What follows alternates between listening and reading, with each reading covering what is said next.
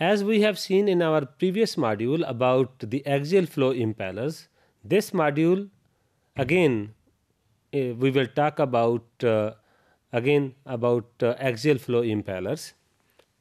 So axial flow impellers, as we have already discussed, that use when the mixing shear sensitive process such as crystallization and the precipitation reactions. So because sometimes when the product is based upon the crystallization and the precipitation is required, so that's why sometimes when there is the chance of the breakdown of those crystals, we cannot use the radial flow impellers. So that's why we use the axial flow impellers. So they are widely used in case when we culture the animal cells. So when we use the fermentation process just to culture the animal cells, so then there is a need of use of axial flow impellers. So due to the low shear characteristics generally makes the axial flow impellers ineffective at breaking up the bubbles. As I already told you that axial flow impellers have not as much as the shear effect as the radial flow. That's why the axial flow impellers are unsuitable for the bacterial fermentations when there is more aerobic reactions or more aerobic conditions are required. So that's why the axial flow impellers are not recommended when we have to use the bacterial fermentations. So in case you can see in this slide and the diagram that when the axial flow impellers move, that what is the direction of the flow of the medium inside the fermentation vessel. So with the axial impellers, the liquid is pushed down. You can see here easily that when it goes in first stress, then the media pushed down, and then with the force that tend to go upward.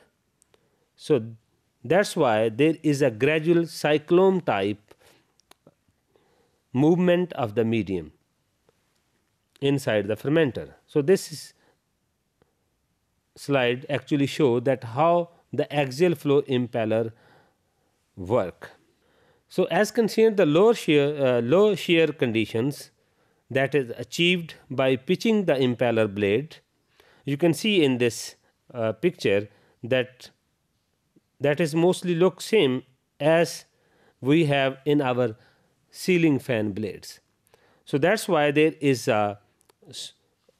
low shear conditions. So that's why they tend to have a less breakdown in the air bubbles. So when there is a problem in radial flow impellers, when there is a maximum shear, but in case of axial flow when there is a less shear, and we want to use having a less shear, and then we have a maximum mixing of the air bubbles or air into the liquid medium, then there is a choice than having such another kind of the impellers. So that is known as the impeller that mostly used in such cases, that is intermig impellers. That is actually the axial flow impellers. You can see in this picture the center of this highlighted red line, you see that is basically designed just like the axial flow impellers, but on the edge of this there is another rotating design that when the axial flow impellers moves, that push the medium toward the bottom of the vessel, but these moved and then they help to break down the air bubbles into the smaller, just to increase the surface area. So that is the problem just to check the problem that exists in axial flow. So by this kind of interming impellers, we can have avoid that problem of low shearing effect. So the agitation system has, as we know, that is have two impellers. That mixing of the bottom impellers has a large axial flow section, and the tip impeller contain a finger-like extension which create a turbulence wake for breaking the bubbles. So as the high shear region exists only at the tip, so the overall shear condition in the reactor are lower than would be generated by the radial flow impellers, such as in case of the Russian turbine. So the intermig impellers are used widely for the agitation and the aeration of those fermentation in which mostly the filamentous organism, as we can say that fungal fermentations. So in this slide you can see there are different types of the impellers: disc turbine impellers, how they look like, and then van disc, when such kind of that. So open turbine. So these are different designs of impellers which are mostly used in the fermentation. So here you can see that three-dimensional diagrams of 6-blade disc turbine and 6 curved blade.